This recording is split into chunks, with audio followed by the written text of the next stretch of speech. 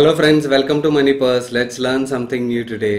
మనం ఈ HRA వీడియోతోని tax series ని స్టార్ట్ చేసాం కదా. ఆ సిరీస్ లో భాగంగా ఈరోజు సెకండ్ వీడియో చేస్తున్నాను. ఈ వీడియో మేజర్లీ ఎవరైనా స్టాక్ మార్కెట్ లో ట్రేడింగ్ చేస్తున్నా, ఇన్వెస్ట్మెంట్ చేస్తున్నా లేదా మ్యూచువల్ ఫండ్ లో ఇన్వెస్ట్ చేస్తున్నా కూడా వాళ్ళకి బాగా ఉపయోగపడుతుంది. మీరు స్టాక్ మార్కెట్ తో డీల్ చేస్తున్నారా? ఏదర్ ఫుల్ టైం ట్రేడర్ కింద అయినా, పార్ట్ టైం ట్రేడర్ కింద అయినా, లేదా long term stock or mutual fund investor కింద అయినా డీల్ చేస్తున్నట్టయితే ఈ రోజు వీడియోలో షేర్ చేసే ట్యాక్స్ లాస్ తెలుసుకోవడం చాలా ఇంపార్టెంట్.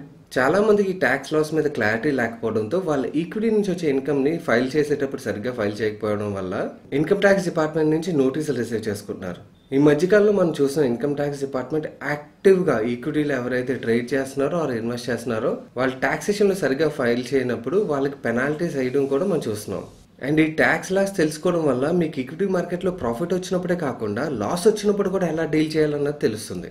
సో మనం ఈరోజు ఈ వీడియోలోని ఈక్విటీ ట్రేడర్స్ కి, long term equity are mutual fund investors కి టాక్సేషన్ ఎలా ఉంటుందో స్టెప్ బై స్టెప్ నేర్చుకుందాం.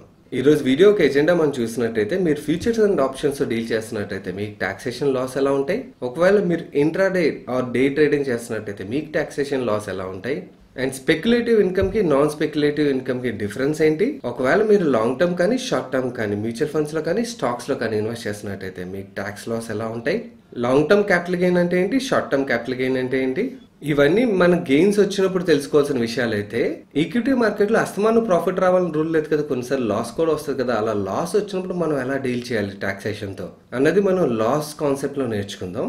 అలాగే వీటితో పాటు చివరిలో నేను కొన్ని కేస్ స్టడీస్ షేర్ చేస్తాను, ఎందుకంటే టాక్సేషన్ అన్నది అంత ఈజీ సబ్జెక్ట్ కాదు అంటే మనం కొన్ని కేసెస్ చూస్తే తప్పించి. సో ఆ చివరిలో షేర్ చేసే కేసులని మిస్ అవ్వకుండా చూడండి, సో దట్ మీకు ఈ టాక్సేషన్ చాలా ఈజీగా అర్థం అవుతుంది. అండ్ అలాగే ఈ ప్రెజెంటేషన్ కూడా మీతో షేర్ చేస్తాను, సో దట్ మీకు ఫ్యూచర్ లో ఎప్పుడైనా యూజ్ చేసుకోవాలంటే రిఫరెన్స్ కింద ఉపయోగపడుతుంది. ముందుగా మీరు ఫ్యూచర్స్ అండ్ ఆప్షన్స్ లో ట్రేడ్ చేస్తున్నట్టయితే మీకు టాక్సేషన్ లాస్ ఎలా ఉంటాయో చూద్దాం. ఫ్యూచర్స్ అండ్ ఆప్షన్స్ ద్వారా వచ్చే ఇన్కమ్ ని నాన్ స్పెక్యులేటివ్ ఇన్కమ్ గా ట్రీట్ చేస్తారు. నాన్ స్పెక్యులేటివ్ ఇన్కమ్ గా ఎందుకు ట్రీట్ చేస్తారు అంటే బేసికల్లీ ఫ్యూచర్స్ అండ్ ఆప్షన్స్ ని డిజైన్ చేసింది హెడ్జింగ్ పర్పస్ కోసం కానీ ట్రేడింగ్ పర్పస్ కోసం కాదు. కాబట్టి ఈ ఫ్యూచర్స్ అండ్ ఆప్షన్స్ ద్వారా ఇన్కమ్ వచ్చినా లాస్ వచ్చినా దాన్ని నాన్ స్పెక్యులేటివ్ ఇన్కమ్ కింద ట్రీట్ చేస్తారు. అండ్ మీరు ఫ్యూచర్స్ అండ్ ఆప్షన్స్ లో యాక్టివ్ గా ట్రేడ్ చేస్తున్నా, అకేషనల్లీ ట్రేడ్ చేస్తున్నా కూడా మిమ్మల్ని ట్రేడర్ కింద కన్సిడర్ చేస్తారు.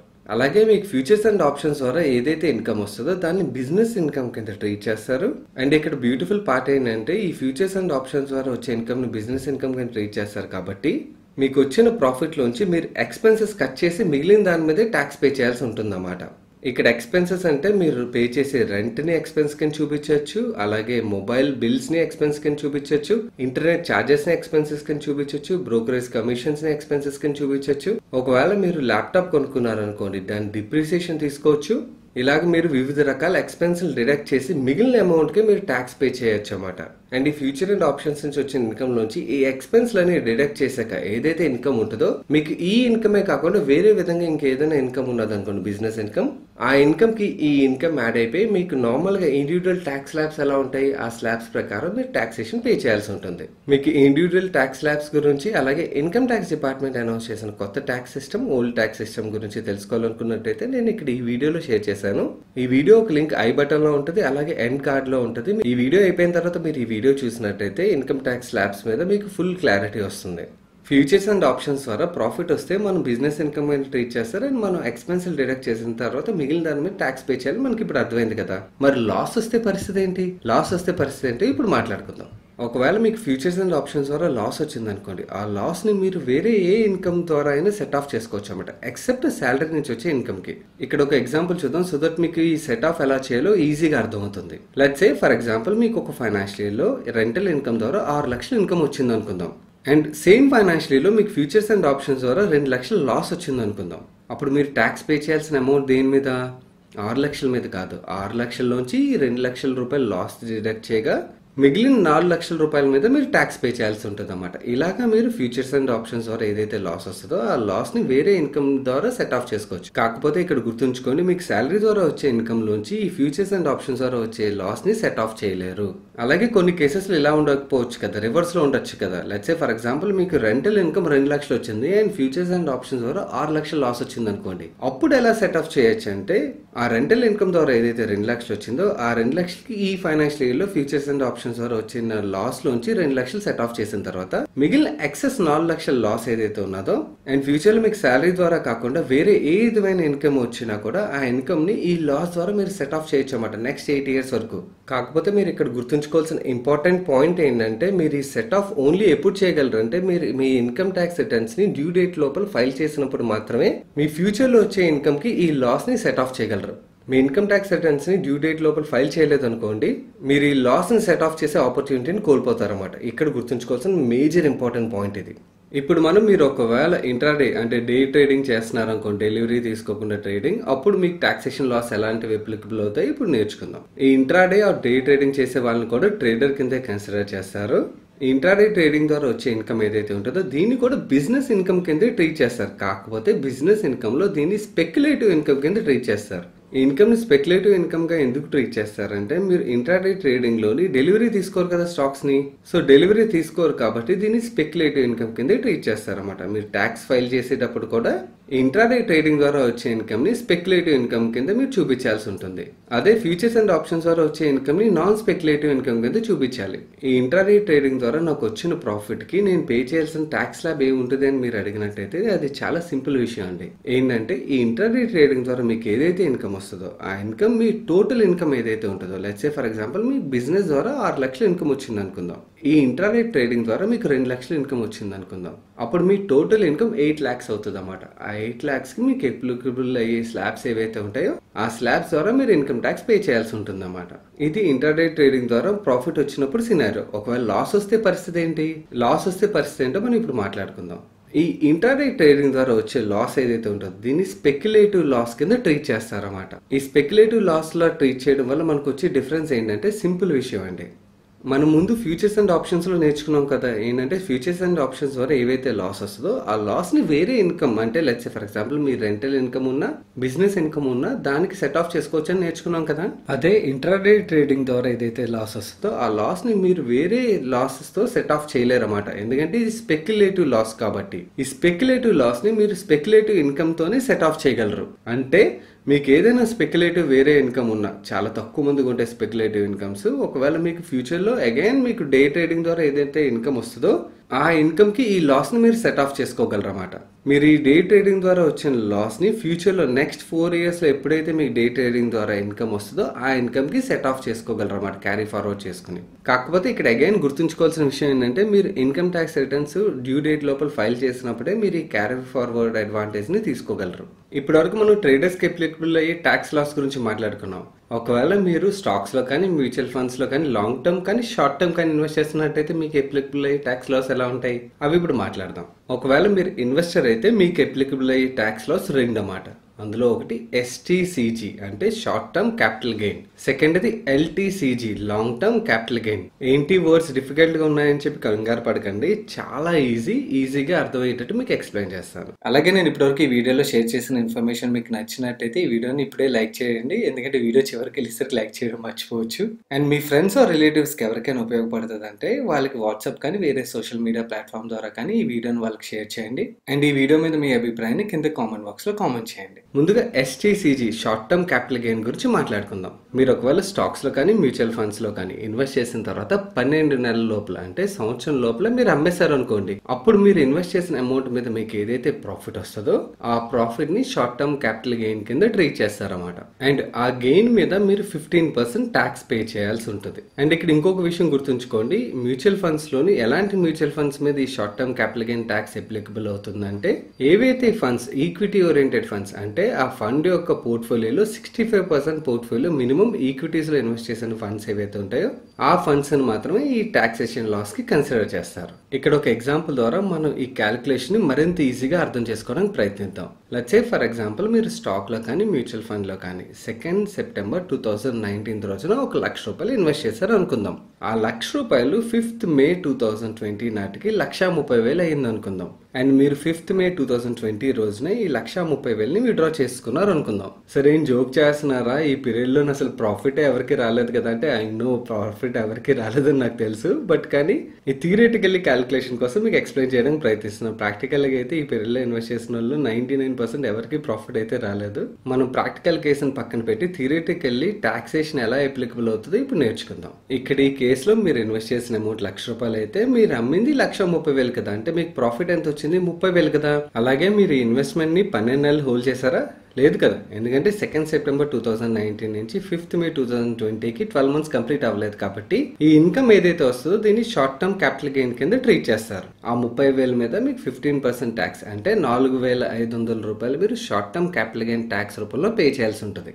ఈ క్యాపిటల్ గెయిన్ ఇన్కమ్ కి మన పర్సనల్ ఇన్కమ్ కి సంబంధమే ఉండదు. మన పర్సనల్ ఇన్కమ్ లో ఏదైతే ఇన్కమ్ ఉంటుందో దాన్ని సపరేట్ గా ట్రీట్ చేయాలి. ఈ క్యాపిటల్ గెయిన్ ద్వారా వచ్చే ఇన్కమ్ ని, అంటే షార్ట్ టర్మ్ క్యాపిటల్ గెయిన్ అయినా లాంగ్ టర్మ్ క్యాపిటల్ గెయిన్ అయినా, ఈ క్యాపిటల్ గెయిన్ ద్వారా వచ్చే ఇన్కమ్ ని సపరేట్ గా ట్రీట్ చేయాలి. ఇక్కడ ఇంకొక ఎగ్జాంపుల్ ద్వారా ఈ short term capital gain tax ని ఇంకొంచెం ఈజీగా అర్థం చేసుకోవడానికి ప్రయత్నిద్దాం. లెట్స్ సే ఫర్ ఎగ్జాంపుల్ మీకు ఒక ఫైనాన్షియల్ ఇయర్ లో మ్యూచువల్ ఫండ్స్ ద్వారా 50,000 షార్ట్ టర్మ్ క్యాపిటల్ గెయిన్ ఉన్నది అనుకుందాం. సేమ్ ఫైనాన్షియల్ ఇయర్ లో మీకు స్టాక్స్ ద్వారా ₹30,000 షార్ట్ టర్మ్ క్యాపిటల్ లాస్ ఉన్నది అనుకుందాం. అప్పుడు మీరు ట్యాక్స్ ఏ అమౌంట్ మీద పే చేయాలి అంటే సింపుల్ అండి. ఈ 50,000 నుంచి 30,000 తీయగా మీకు మిగిలిన అమౌంట్ ఏదైతే వస్తుందో అది మీకు ఆ ఫైనాన్షియల్ లో షార్ట్ టర్మ్ క్యాపిటల్ గెయిన్ అవుతుంది అన్నమాట. ఇక్కడ ఈ కేసులో చూసినట్టయితే 50,000 లో 30,000 తీసి 20,000 షార్ట్ టర్మ్ క్యాపిటల్ గెయిన్ అవుతుంది. దీని మీ 15% ట్యాక్స్ అంటే ఎంత అవుతుంది? ₹3,000 కదా. సో ఈ ఫైనాన్షియల్ ఇయర్ కి మీరు పే చేయాల్సిన short term capital gain tax ₹3,000 అన్నమాట. ఇలా మనం short term capital gain tax ని క్యాలిక్యులేట్ చేసుకోవాలి. మనం ఇప్పుడు long term capital gain tax గురించి మాట్లాడుకుందాం. Long term capital gain tax అంటే ఏంటంటే మీరు ఇందాకల కేసులోని 12 నెలల లోపల డబ్బులు విత్డ్రా చేస్తే టాక్సేషన్ ఏంటన్నది నేర్చుకున్నాం కదా. నచ్చే మీరు ఇన్వెస్ట్ చేసిన తర్వాత స్టాక్ లో కానీ మ్యూచువల్ ఫండ్ లో కానీ 12 నెలల తర్వాత మీరు ఎప్పుడైనా విత్డ్రా చేసినా కూడా మీకు అప్లికబుల్ అయ్యే ట్యాక్స్ స్లాబ్ ఎలా ఉంటుందో ఇప్పుడు నేర్చుకుందాం. ఈ లాంగ్ టర్మ్ క్యాపిటల్ గెయిన్స్ లో టాక్సేషన్ ఎలా ఉంటుందంటే ఏదైనా ఫైనాన్షియల్ ఇయర్ లో మీకు ₹1,00,000 వరకు ప్రాఫిట్ మీరు బుక్ చేశారనుకోండి, దాని మీద మీరు ఎటువంటి ట్యాక్స్ కట్టాల్సిన అవసరమే లేదు. కానీ ఈ ₹1,00,000 పైన ఎంతైతే ప్రాఫిట్ వస్తుందో ఆ ప్రాఫిట్ మీద 10% ట్యాక్స్ పే చేయాలన్నమాట. దీన్ని ఒక ఎగ్జాంపుల్ ద్వారా అర్థం చేసుకోవడానికి ప్రయత్నిద్దాం. లెట్స్ సే ఫర్ ఎగ్జాంపుల్ మీరు 2 ఏప్రిల్ 2018 రోజున ₹1,00,000 స్టాక్ లో కానీ మ్యూచువల్ ఫండ్ లో కానీ ఇన్వెస్ట్ చేశారు అనుకుందాం. అండ్ ఆ ఇన్వెస్ట్మెంట్ వాల్యూ 3 lakhs అయింది. ఇప్పటికి 3rd ఏప్రిల్ 2019 నాటికి మీరు 3rd ఏప్రిల్ 2019 రోజున మీరు ఆ టోటల్ ₹3,00,000 ని విత్డ్రా చేశారనుకోండి, మీరు పే చేయాల్సిన ట్యాక్స్ అమౌంట్ ఎంత ఉంటుందో ఇప్పుడు చూద్దాం. ఈ ఎగ్జాంపుల్ లో మీరు చేసిన ఇన్వెస్ట్మెంట్ అమౌంట్ ఎంత అనుకున్నాం? ₹1,00,000 కదా. మీరు అమ్మింది ఎంత? ₹3,00,000 కదా. అప్పుడు ఈ 3,00,000లోని మీరు చేసిన ఇన్వెస్ట్మెంట్ అమౌంట్ తీసేస్తే మీకు వచ్చిన ప్రాఫిట్ ఎంత? ₹2,00,000 కదా. ఈ 2,00,000లోని మనం ముందుగా ఏమనుకున్నాం? Long term capital gain tax లో ఒక ఫైనాన్షియల్ ఇయర్ లో ₹1,00,000 ప్రాఫిట్ వరకు ఎగ్జామ్టెడ్, దానిపైన ఎంతైతే ప్రాఫిట్ వస్తుందో ఆ ప్రాఫిట్ మీద మనం 10% ట్యాక్స్ పే చేయాలనుకున్నాం కదా. ఇక్కడ ఎగ్జామ్షన్ అమౌంట్ ఎంత? ₹1,00,000. ఆ ₹1,00,000 ఈ 2,00,000 ప్రాఫిట్ నుంచి తీసేస్తే మీరు ట్యాక్స్ పే చేయాల్సిన ఎంత అమౌంట్ మీద? ₹1,00,000 మీద కదా. సో ఈ ₹1,00,000కి 10% ట్యాక్స్ అంటే ఎంత అవుతుంది? ₹10,000 కదా. సో ఈ కేసు బట్టి మనకి ఏం అర్థం అవుతుంది? మనం ఈ ఫైనాన్షియల్ లో long term capital gain tax రూపంలో ₹10,000 వరకు ట్యాక్స్ పే చేయాల్సి ఉంటుంది అన్నమాట. సో ఇలాగా మీరు long term capital gain tax ని క్యాలిక్యులేట్ చేసుకోవచ్చు అన్నమాట. ఏదర్ మీరు స్టాక్స్ లో ఇన్వెస్ట్ చేసినా మ్యూచువల్ ఫండ్స్ లో ఇన్వెస్ట్ చేసినా కూడా ఇదే టాక్సేషన్ అప్లికబుల్ అవుతుంది మీకు. మనం ఇప్పటివరకు మ్యూచువల్ ఫండ్స్ ఆర్ స్టాక్స్ లో ఇన్వెస్ట్ చేసిన తర్వాత గెయిన్స్ వచ్చినప్పుడు మనం ట్యాక్స్ ఎలా పే చేయాలన్న దాని మీద మాట్లాడుకున్నాం. మరి లాస్ వస్తే పరిస్థితి ఏంటి? లాస్ వచ్చిన కేసులో ఎలా సెట్ ఆఫ్ చేయాలో సింపుల్ థింగ్ అండి. ఈ మ్యూచువల్ ఫండ్స్ ఆర్ స్టాక్స్ లో మీరు యాజ్ ఏ ఇన్వెస్టర్ ఇన్వెస్ట్ చేసిన తర్వాత మీకు షార్ట్ టర్మ్ క్యాపిటల్ లాస్ వచ్చినా లాంగ్ టర్మ్ క్యాపిటల్ లాస్ వచ్చినా మీరు ఈ లాస్ ని వేరే హెడ్ ద్వారా సెట్ ఆఫ్ చేయలేరు. అంటే మన ఫ్యూచర్స్ అండ్ ఆప్షన్స్ లో మనం ఏమనుకున్నాం? ఫ్యూచర్స్ అండ్ ఆప్షన్స్ లో లాస్ వచ్చినప్పుడు అది వేరే ఇన్కమ్ ఎక్కడ వచ్చినా కూడా దాంతో సెట్ ఆఫ్ చేయొచ్చు అనుకున్నాం కదా.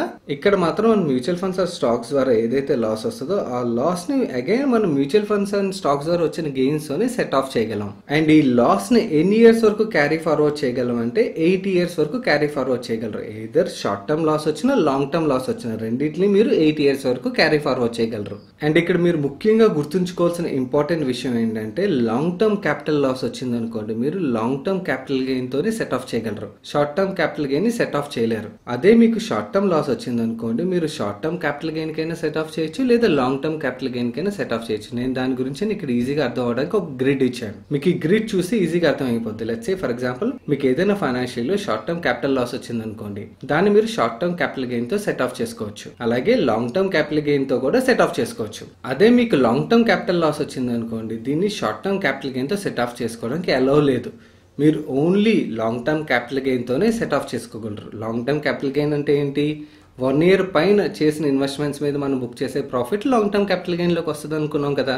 సో మీరు ఆ గెయిన్ ని సెట్ ఆఫ్ చేసుకోవడానికి అవుతుంది లాంగ్ టర్మ్ క్యాపిటల్ లాస్ వచ్చినట్టయితే. అండ్ మనం ఈ క్యారీ ఫార్వర్డ్ అడ్వాంటేజ్ ని ఓన్లీ మనం ఇన్కమ్ ట్యాక్స్ రిటర్న్స్ టైం కి ఫైల్ చేసినప్పుడు మాత్రమే తీసుకోగలం. ఇక్కడ మీరు గుర్తుంచుకోవాల్సిన ఇంకొక ఇంపార్టెంట్ పాయింట్, ఈ long term capital gain tax ఏదైతే ఉన్నదో ఇది 31st March 2018 తర్వాత నుంచే ఉన్నది. దానికి ముందు వరకు mutual funds are stocks 1 year పైన హోల్డ్ చేసినట్టయితే దాని మీద ఎటువంటి ట్యాక్స్ పే చేయాల్సిన అవసరం లేదన్నమాట.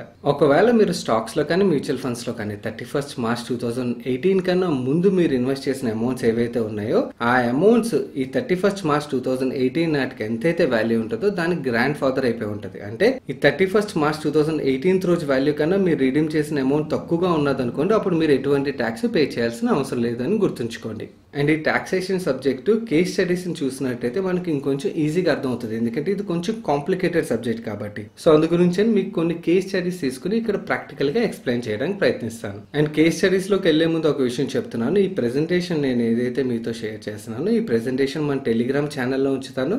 మీరు అక్కడ నుంచి డౌన్లోడ్ చేసుకుని ఫ్యూచర్ రిఫరెన్స్ కోసం యూజ్ చేసుకోవచ్చు. మీరు ఒకవేళ మన టెలిగ్రామ్ ఛానల్లో లేని పక్షంలోని మీరు టెలిగ్రామ్ యాప్ ఓపెన్ చేసి మనీ పర్స్ ఏడీవీ అని టైప్ చేశారు అనుకోండి, మీకు మన మనీ పర్స్ లోగోతోని టెలిగ్రామ్ ఛానల్ వస్తుంది. ఆ ఛానల్లో జాయిన్ అయిన తర్వాత మీరు ఇక్కడ అప్డేట్స్ కూడా రెగ్యులర్గా పోస్ట్ చేస్తుంటే ఆ అప్డేట్స్ని ఫాలో అవ్వచ్చు. అలాగే ఈ ఫైల్ని కూడా డౌన్లోడ్ చేసుకోవచ్చు.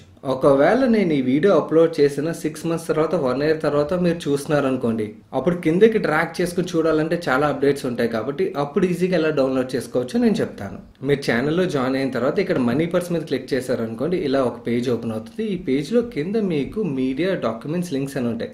ఇందులో డాక్యుమెంట్స్ మీద క్లిక్ చేశారు అనుకోండి, నేను షేర్ చేసిన పీడిఎఫ్ ఫైల్స్, ఎక్సెల్ ఫైల్స్ ఉంటాయి. మీరు వీటిలోంచి ఈజీగా డౌన్లోడ్ చేసుకోవచ్చు అన్నమాట. ఎందుకంటే పీడిఎఫ్ ఫైల్స్, ఎక్సెల్ ఫైల్స్ ఎక్కువ ఉండవు కాబట్టి మీరు ఇందులోంచి సర్చ్ చేసి ఈజీగా డౌన్లోడ్ చేసుకోవచ్చు. ఇలా మీరు ఈ ప్రెజెంటేషన్ ని డౌన్లోడ్ చేసుకుని మీ ఫ్యూచర్ రిఫరెన్స్ కోసం యూజ్ చేసుకోవచ్చు.